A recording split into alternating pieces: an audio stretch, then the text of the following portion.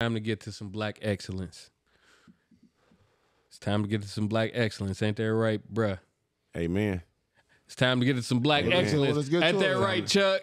Let's get Time to So listen, it says, I'm going to read this caption and then I'm going to let the video rock. It says, TJ Henderson, who? It's all about Shania Muhammad. This 16-year-old is going viral after hopping on a TikTok trend and sharing her experience as a third grade teacher. I don't think y'all heard me. Let me run this back. 16 years old and she's a third grade TJ Henderson, who? What? Fuck the smart guy. Let's talk about the smart girl real quick. Can we do that? Please. It's all about Shania Muhammad. This 16-year-old is going viral after hopping on a TikTok trend and sharing her experience as a third grade teacher. Shania is currently the youngest teacher in America, and during her recent appearance on the Jennifer Hudson show, she opened up about her educational journey.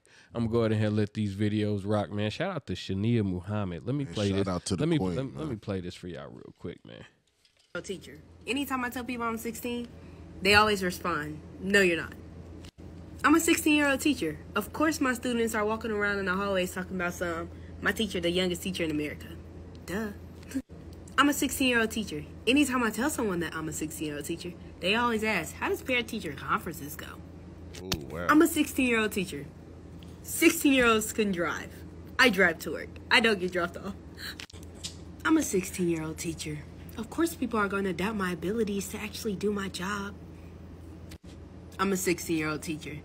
By the time I was 15, I obtained my 3rd degree. I'm qualified. Pop your shit. I'm a 16-year-old teacher. Pop your Of course, shit. when I started Hold college on. when I was 13 years old, and since then, at 14, I graduated with 2 associate's degrees on the same day, and I could tell you that day was insane. The same day? The same day. That And equal a that's when, master's to me. at 16, I graduated again, making history at Langston University. Langston University? Langston University. I know a little something about that. Langston University.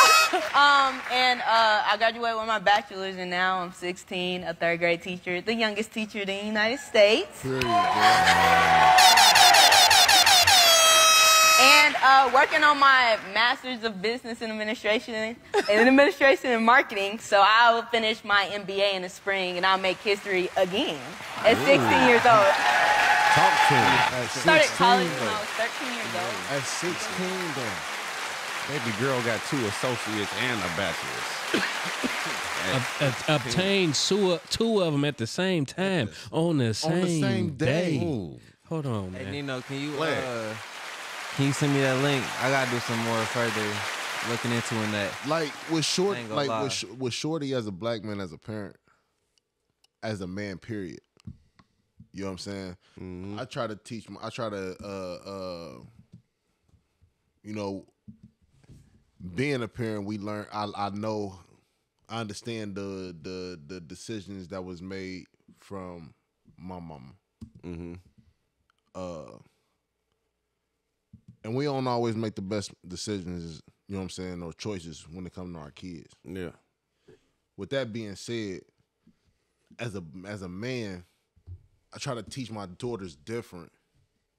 I be on them a little harder to how they supposed to carry themselves and deal, you know what I'm saying? Because this is what I have envisioned for them. This is what I want to push them towards. Yeah. This is what I want you to have the desire for. No longer do we have to be a statistic. Yeah. You know what I'm saying? We don't. You don't have to. We don't have to continue to carry this. And I would love to see her environment and how she grew up. You know what I'm saying? From birth to 16, because like She probably live in a house with a Cliff and a Claire Huxtable. silly as fuck. No, for real, bro. Everything. A lot of people are Both put in. parents doctors. A lot of people are put in good situations. You know what I mean? But it's really up to you to become who you are or what God, you know what I'm saying, destined you to be, or you know what I mean? Because like everybody can't just tap into their mental like that. You know what I mean? Right. And you know what I'm saying? The focus is crazy, bro. Like, But I'm not. Hold on, before you say something, because you've been getting it in respectfully. You've been doing your thing. This is what I want to say. yeah.